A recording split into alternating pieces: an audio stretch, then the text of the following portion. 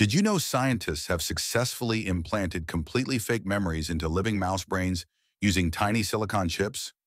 Researchers at MIT pulled off something straight out of science fiction. They used a technique called optogenetics to create false memories that felt absolutely real to the mice. The process works by encoding specific neural patterns directly onto microchips.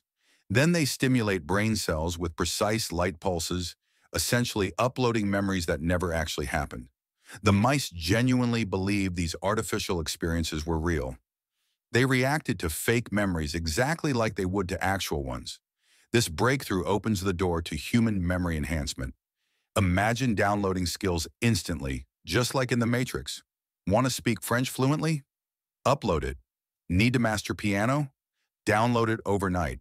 The technology could revolutionize learning, treating trauma, and even recovering lost memories.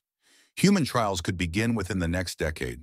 We might be the first generation to literally hack our own minds.